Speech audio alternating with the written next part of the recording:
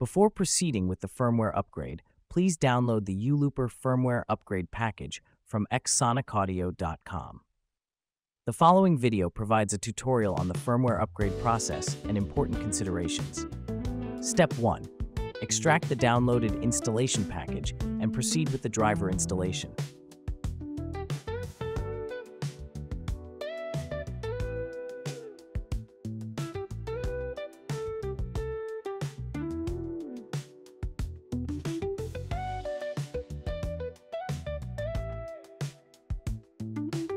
Note, if you run the firmware upgrade program without installing the driver first, an error message will appear.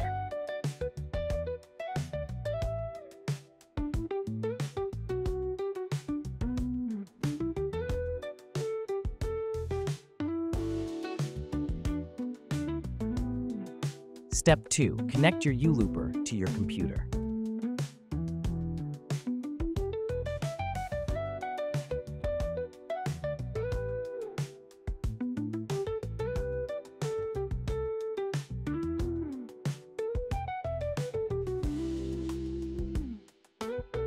Note, if you do not connect your ULooper to the computer in upgrade mode, the ULooper indicator light will remain solid purple, indicating only that it is powered on.